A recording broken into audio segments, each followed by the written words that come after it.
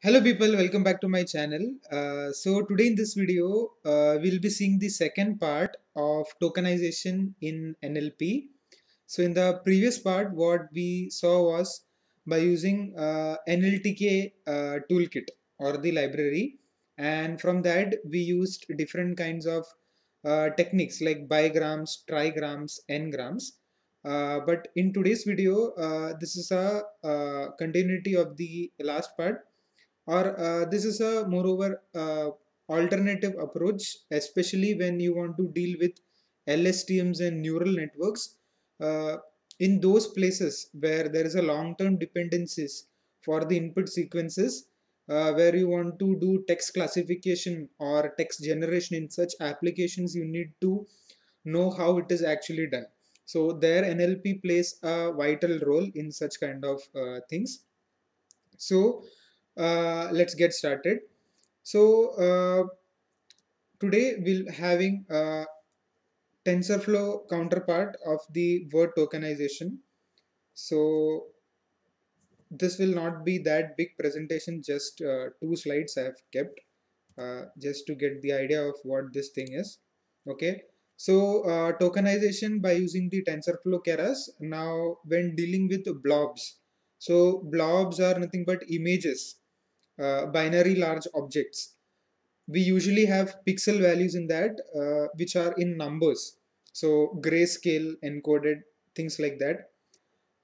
But when we deal with the text, so that is in usually a raw format, it has to be encoded so that it can be easily processed. So we don't have a, generic framework to do that, but instead what we have is we have in Keras built-in functionality by which we can do this activity, because encoding will essentially be on a very higher side of processing whenever you deal with large chunks of data. Usually it's not like you get data of some KBs or some bytes, but it's usually of MBs or GBs. So whenever we do some real-time application like classification using LSTM, then we'll get to know how the complexity of data increases when you have to deal with. Okay. So now when we label, or when we start to label for each of the word in that, I mean that's for classification. So we begin to look at the similarity between them. So how similar they are, we actually try to look in that. So assume like you have a file size of 6 MB or 5 MB. So then you have to extract and tokenize each of the words, then process, then it becomes very difficult. Okay.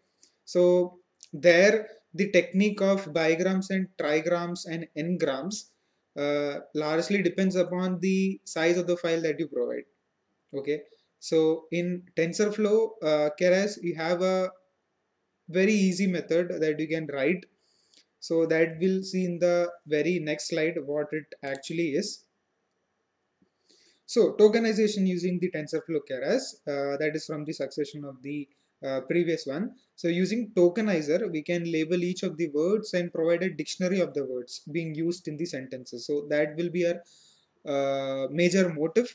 Like for each of the words, what are the indexes? That is the word indexes that we'll keep in mind. Okay. So the important method that you want to keep in mind is that the fit on text is used to encode the sentences. So that's what it's all about. So where in NLTK you use the word tokenize, with TensorFlow Keras you have to use the fit on text. So that is the main takeaway of this. Now let's quickly jump on to the implementation part. So for this I have completely done this on Google Colab. So I'll have to just zoom this out, and I'll just move here. Okay. So this is my tokenization using the Keras TensorFlow. So just look into the important import statements that I'm using here. So first what I'll be using is TensorFlow as TF. Then from TensorFlow I'm importing the Keras. And from TensorFlow Keras, a preprocessing.txt, that is text, we import something called as text to word sequence. So you can read the documentation later. So this is one important library or method that we want to use. And then comes the important thing, that is the tokenizer class. Okay. So the basic strategy would be to create an object from this tokenizer class and then invoke the method that is fit on text, which we saw in the presentation, for the further processing. So that's how we generate the tokens using this approach. So before that, we'll have a quick summary or glance of the different parameters that you need to keep in mind. So I have a quote, uh, I can is 100 times more important than IQ. It's very rightly said. So especially when you learn NLP and this stuffs, you usually think it's very difficult. It's not that difficult. Just the simple things that you keep in mind and just follow along with me. Okay. So this particular code which I have, that is essentially is a string. Uh, it consists everything in like there are digits, like 100 is digit, then there are some white spaces in between this uh, different strings, I mean the tokens. Then there is capitalizations, I is capital, okay, that we can consider the beginning of each sentence should start with capital letters, but can. So can usually it's just to make things bold, but when you actually write it, that doesn't make sense. Okay, so we don't want that hassle, so we'll convert everything to lowercase, but we need not do that explicitly. Internally it is handled by this particular text to word sequence, so it will do that activity for you. So inside text to word sequence we pass this quote and we store into a result.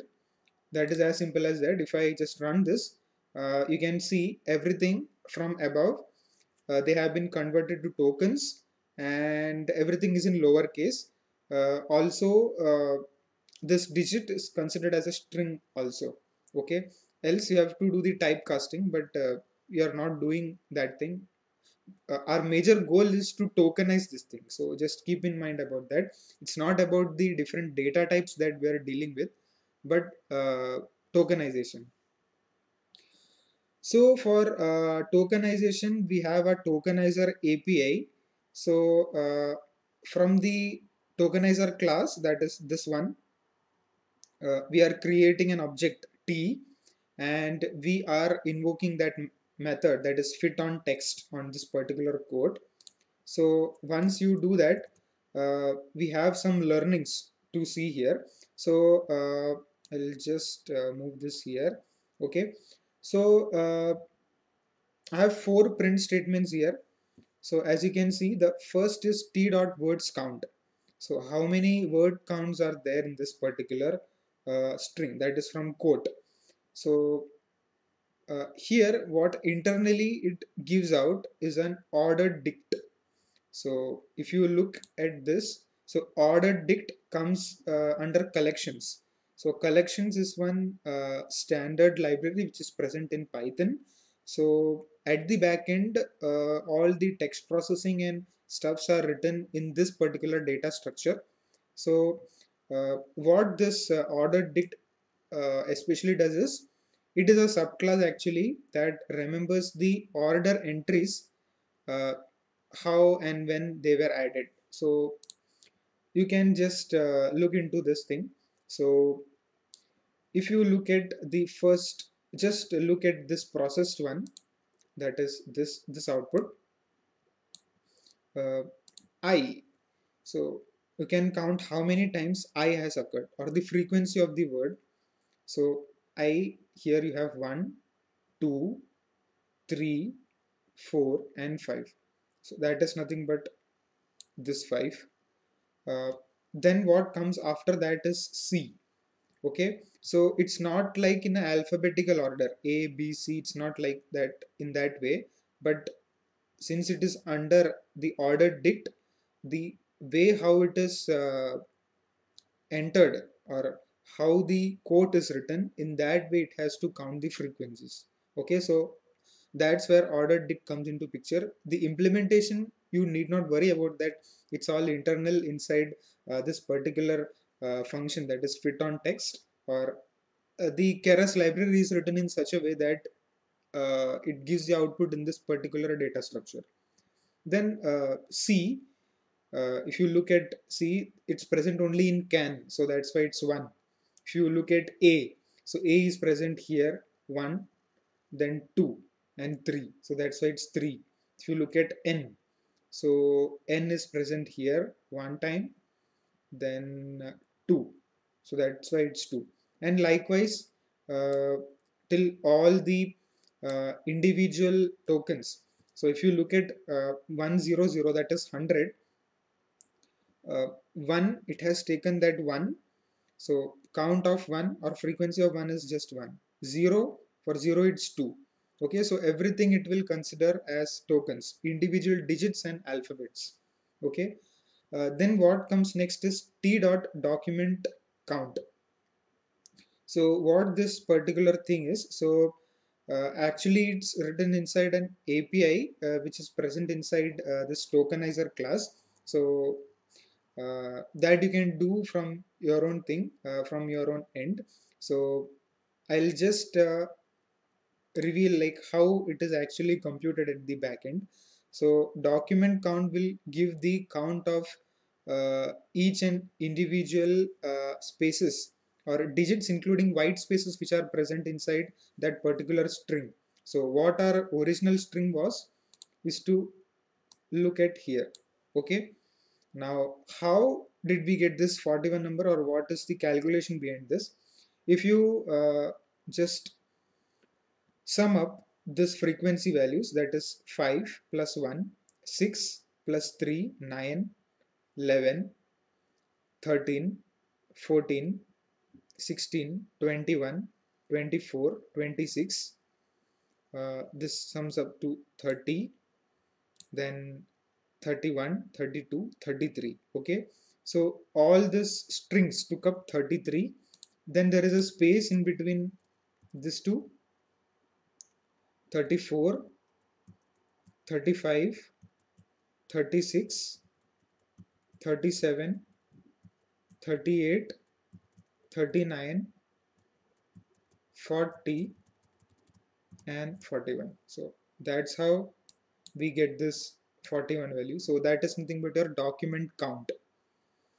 And then we have word indexes. So we are interested in getting the word indexes. Okay, so it will return a dictionary, so that will not have any duplicate values, as in, so that gives the count, that is the key value pairs of each of the tokens which are present inside this.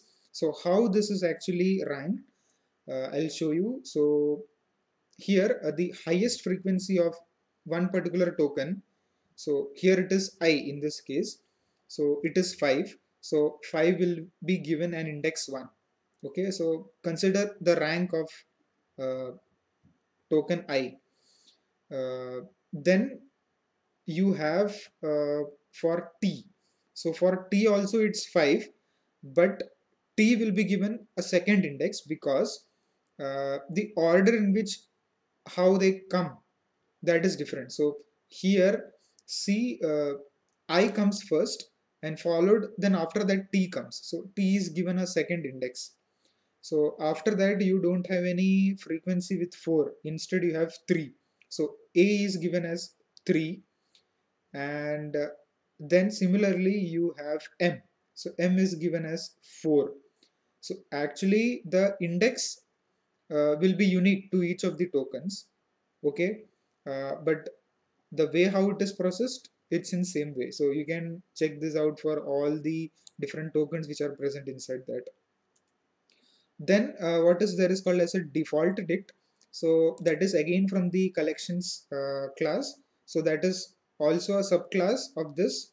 So it calls a factory function to supply missing values. So if there are any missing values further down the processing in your LSTM implementation, so there you actually make use of that. So it's with the word underscore docs. So that is nothing but it will give out the class of the values, that is from the key value pairs the value of the classes. So that is an integer class, and the same thing which you can see highlighted, that is nothing but the output from the ordered dict.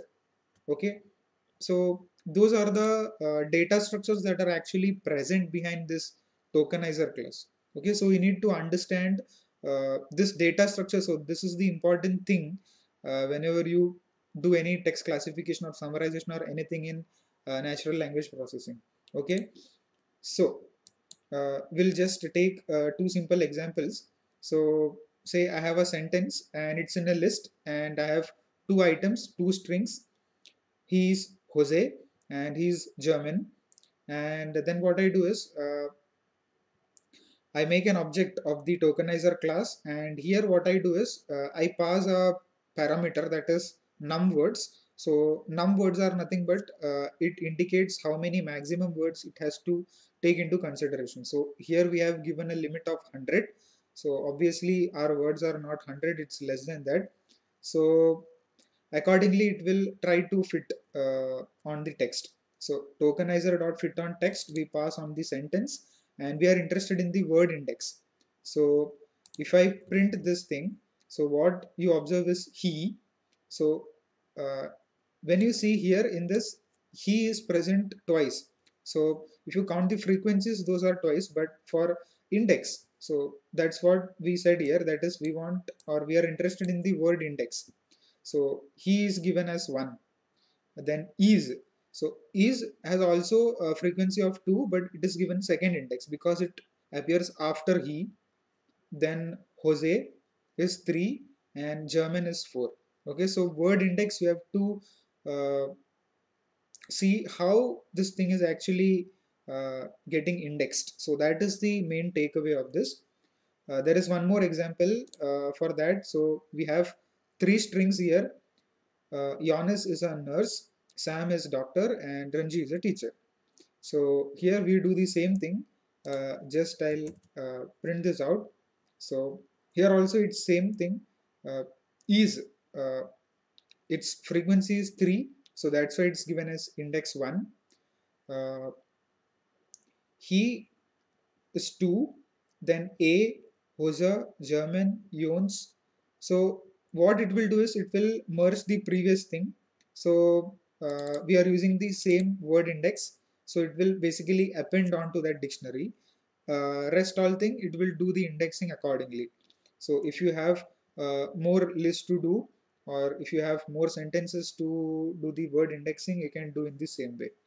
So the major goal, or why we did this tokenization in TensorFlow Keras is that whenever we do LSTM by using the NLP, or whenever we do the text classification, this things comes into handy. Okay, so well, that was all regarding in this video, and if you enjoyed this video and if you got to know, you learned something new, please feel free to share, like, share, and if you haven't subscribed to my channel, please do subscribe. Thank you very much for watching this video.